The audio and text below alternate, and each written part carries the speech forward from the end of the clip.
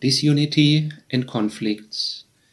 Welcome, good day, and hello to Silent Time, the opportunity to think on what is really important in life.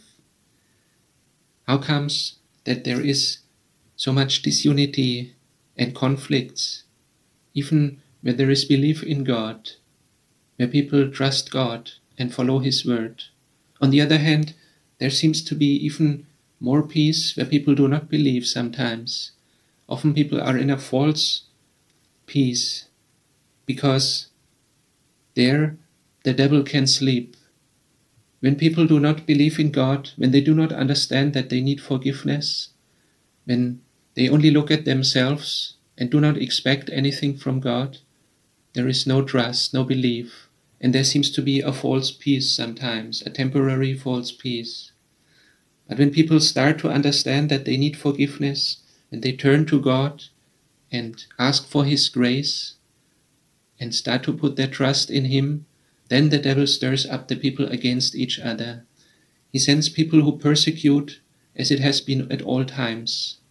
At all times there have been martyrs, and especially in the beginning, at the times of the apostles, they also had to suffer, and people were fighting and having disunity between each other. Matthew 10, Jesus says, verse 34 to 36, "Do not think that I have come to bring peace to the world. No, I did not come to bring peace, but a sword. I came to set sons against their fathers, daughters against their mothers, daughters-in-law against their mothers-in-law. Your worst enemies will be the members of your own family." On all society levels, that is true, from the family level to the inter-country level.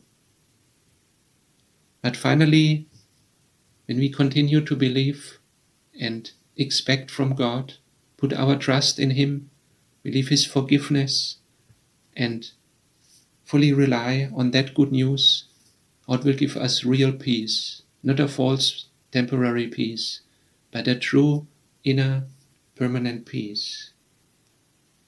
Lord, we thank You for all that You give, even in difficult times, in times of persecution, of disunity, and of conflicts.